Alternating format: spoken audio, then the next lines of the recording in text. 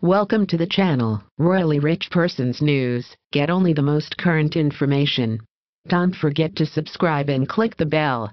The Prince and Princess of Wales recently enjoyed a festive outing with their two oldest children, Prince George and Princess Charlotte, to Lapland, UK. The family was accompanied by their nanny, Maria Teresa Turian-Barallo, although it is unclear if their youngest child, Prince Louis, joined them on the outing. The royal couple was spotted leaving the Christmas-themed park by an Instagram user, who shared a photograph of the group.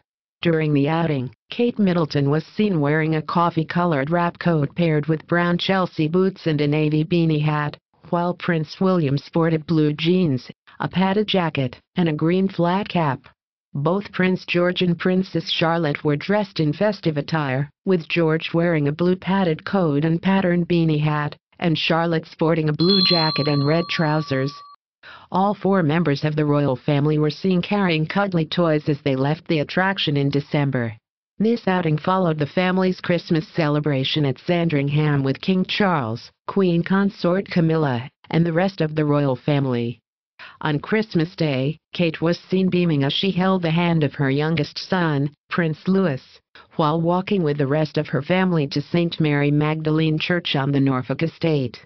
Kate looked stylish in a recycled coat believed to be from Alexander McQueen, paired with a Philip Treacy hat, high-catching earrings from Cezanne, and bespoke knee-high black-heeled boots from Gianvito Rossi. It was the royal family's first Christmas at Sandringham in 2 years, as the late Queen had stayed in Windsor for the previous 2 holiday seasons due to the coronavirus pandemic. This was also the first time the family celebrated the holidays without the late monarch. Overall, it seems that the Prince and Princess of Wales had a festive and memorable holiday season with their children. Thanks for watching the channel, Royally Rich Persons News. Don't forget to subscribe and click the bell.